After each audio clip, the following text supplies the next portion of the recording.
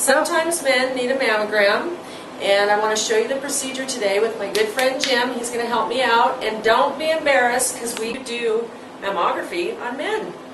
So, Jimmy, I'm going to have you come up here and just face the machine. This is air compression. It's going to come down to your breast.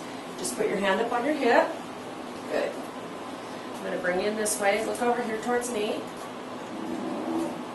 First, we're going to take just a straight view. You come down on the breast tissue, bring your chin up. Good. And that's as easy as it is. It just gets compressed. And that's one view for him we'll take. I'm going to release him. And then, of course, we'll do a side view. So when he comes in, we'll just bring his arm up to the bar. Bring him all the way in. That way you can look all into the arm and into the lymph nodes. Okay, now this would be the side view that we're going to show. And this, we just bring the breast tissue in, relax his arm, and it comes down on him. And again, it's real easy. It's not hurting you, is it, Jimmy? No, it doesn't hurt.